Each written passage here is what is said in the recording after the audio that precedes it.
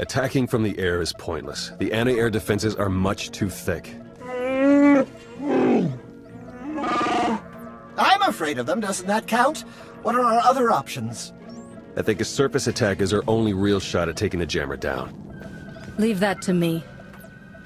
Perfect. We'll arrange transportation for you. You've got to move fast. The fleets are going to be dropping out of hyperspace any second now. The longer we take... the longer we take, the more we lose.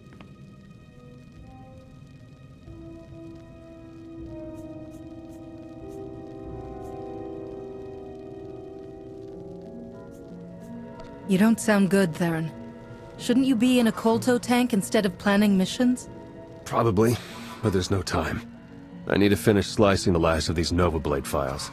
They have data on every ship with Revanite infiltrators aboard. As soon as the jamming clears, we'll have to broadcast everything we've got to convince the fleets to cease fire and lock up the Revanites and their crews. One last thing since Lana stepped out.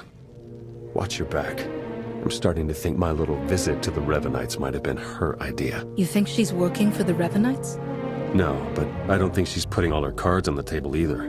Just stay alert, all right?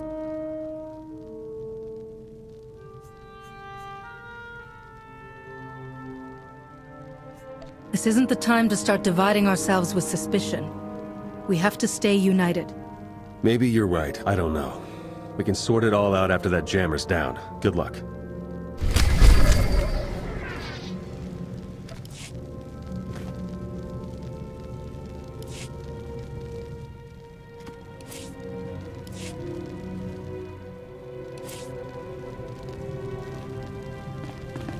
Please hurry.